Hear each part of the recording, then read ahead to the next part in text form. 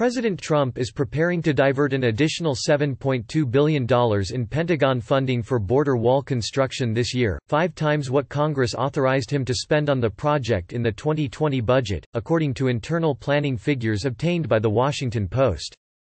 The Pentagon funds would be extracted, for the second year in a row, from military construction projects and counter-narcotics funding. According to the plans, the funding would give the government enough money to complete about 885 miles of new fencing by spring 2022, far more than the 509 miles the administration has slated for the U.S. border with Mexico. Trump took $2.5 billion from military counterdrug programs for border barrier construction in 2019, but this year his administration is planning to take significantly more, $3.5 billion. Trump administration officials also are planning to take $3.7 billion in military construction funding, slightly more than the $3.6 billion diverted in 2019. Pentagon has warned of dire outcomes if military projects cancelled for wall don't happen. The move would bring the total amount of federal funds allocated to border fencing to $18.4 billion under Trump, who made the border barrier a priority during his campaign for the presidency in 2016. He also pledged to make Mexico pay for the barrier, delighting crowds at his rallies. The Trump administration has completed 101 miles of new barriers so far, according to the latest figures, far less than the 450 miles the president has promised to erect by the end of the year. But construction along the border, largely on land the federal government already owns, has been continuing even as legal challenges have aimed to disrupt it. Smugglers are sawing through new sections of Trump's border wall. A federal district court in El Paso ruled last month that the White House broke the law when it commandeered funds for the border wall that had been authorized by Congress for another purpose. The court froze $3.6 billion the administration budgeted for new barriers. But the Trump administration appealed that ruling, and last week the U.S. Court of Appeals for the Fifth Circuit, in New Orleans, lifted the injunction, saying work could proceed while legal challenges to the government are pending. The president and his administration viewed that ruling as additional encouragement to take the money again this year, according to administration officials familiar with the plans. The White House did not respond to a request for comment Monday, and a Pentagon spokesman declined to comment. Trump's son-in-law, Jared Kushner, a senior White House advisor whom the president had placed in charge of the border wall project, had discussions last summer with top military officials about once more siphoning money from the Pentagon budget to construct the barriers.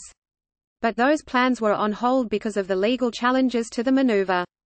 Several dozen Pentagon construction projects were delayed or suspended as a result of last year's reprogramming of $3.6 billion, including road repairs, a waste treatment plant and school construction projects on military bases.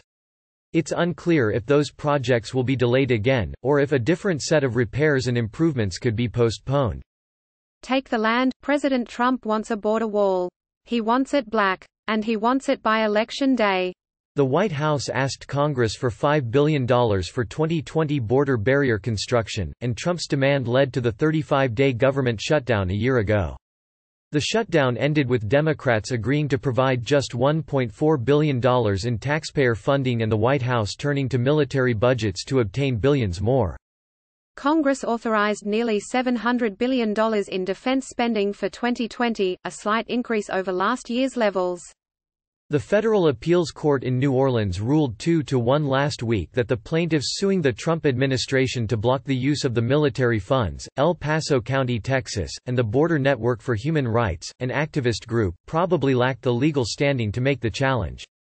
The decision came 6 months after the U.S. Supreme Court issued a similar ruling lifting an injunction from a federal court judge in California that temporarily blocked the administration's first attempt to reprogram military funds. The Fifth Circuit panel said the administration would be entitled to the same relief granted by the Supreme Court in that decision.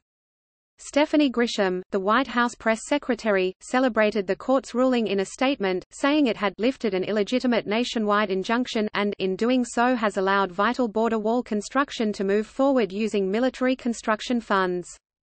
This is a victory for the rule of law. Grisham's statement said, "We are committed to keeping our borders secure, and we will finish the wall." Homeland Security officials have repeatedly moved the goalposts to scale back Trump's ambitious construction targets, bringing criticism that they have not worked fast enough to deliver on the president's signature promise.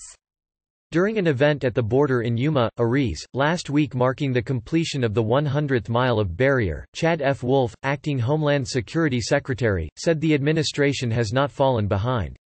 I can tell you that we remain confident that we are on track to 450 miles that are either completed or under construction by the end of 2020.